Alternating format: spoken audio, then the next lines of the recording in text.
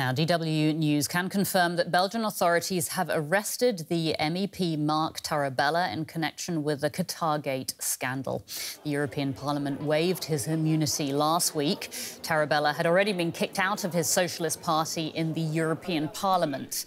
The Qatar corruption scandal erupted over allegations that members of the European Parliament, lobbyists and their families had been influenced by Qatari officials.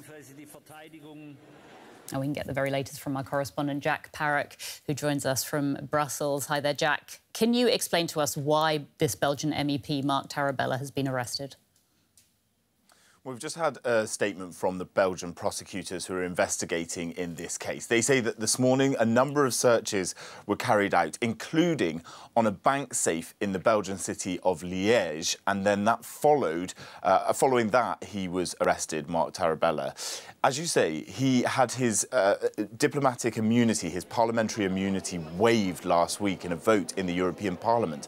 And actually, he himself was seen holding his hand up to waive the immunity. He has consistently denied any wrongdoing and said that he is not implicated in any of the charges. The Belgians will now have an investigating judge decide whether they can keep him in detention. And that's alongside now Eva Kaili, a fellow socialist but Greek MEP. She was a former vice president of the European Parliament. Her partner, Francesco Giorgi, who remains in detention, and another former MEP, Antonio Panzeri, who's agreed with the Belgian prosecutors a plea deal in order to essentially blow the whistle and explain exactly how this corruption ring was operating. Another MEP also last week had his immunity lifted, Andrea Cozzolino, but at the moment we don't have any information on whether the police and investigators are going towards him in any sense. Today it looks like it's all about Marc Tarabella.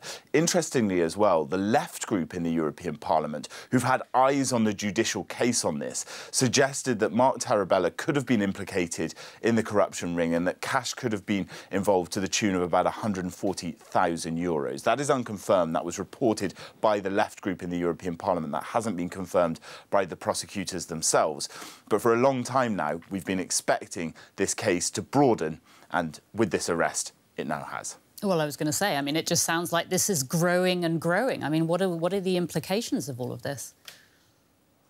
Well, the implications are huge. It's been a massively detrimental process for the European Parliament to see these allegations, these charges be levelled at some of their most senior and most prominent members. In fact, the European Parliament has put in a whole new system to try and reduce corruption, or the ability for corruption. And just from sort of being on the ground and working in the European Parliament, there's a real nervousness in that institution at the moment. Having said that, there was one person who was implicated who was arrested in the first round, a fourth man on top of the three that I just mentioned, Nicolo Figa Talamanca. He's the head of an NGO that shared an office with an NGO of Antonio Panzeri, and he was actually released from his detention last week as well. The charges haven't been dropped, but it looks like he's no longer going to be too heavily involved in the investigations. The question is, where do they go from here? Marc Tarabella will appear before a judge, and we'll see whether